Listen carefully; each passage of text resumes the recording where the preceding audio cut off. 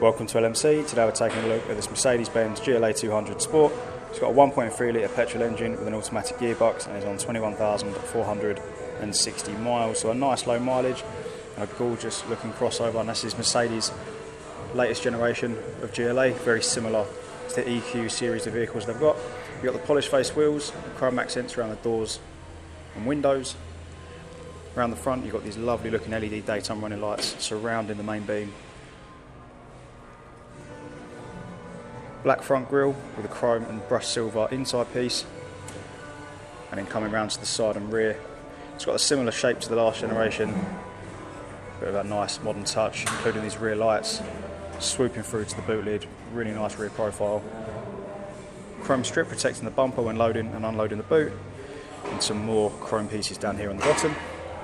Features an automatic tailgate, lifting up, revealing plenty of boot space, perfect for day-to-day use. You've got the Mercedes-Benz first aid kit there, and additional storage on the sides. Taking a closer look at the interior, you can see we've got half leather seating, storage nets, and this dark headliner adding to the modern feel of the car. In terms of interior, window controls, heated seat controls, and a boot release, all on the door card, with automatic headlight controls and half leather seats up front with your leather armrest. There's a push to start, bringing up a very clear digital instrument cluster, which is of course customisable to your preference as well. Steering wheel controls on either side of the wheel, as well as paddle shifters, and on the main screen in the centre we've got maps and navigation, Bluetooth connection for hands-free for your phone, radio, Bluetooth, USB and online music in terms of media, and then in terms of apps you've got the web browser there as well.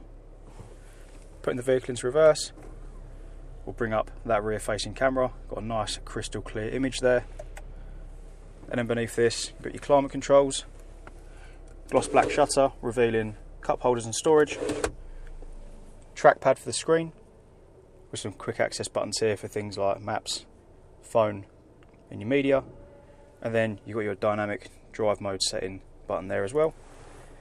And then last but not least, plenty of storage in the armrest and a nice updated design here on the dashboard with this leather, plastic and silver trim look.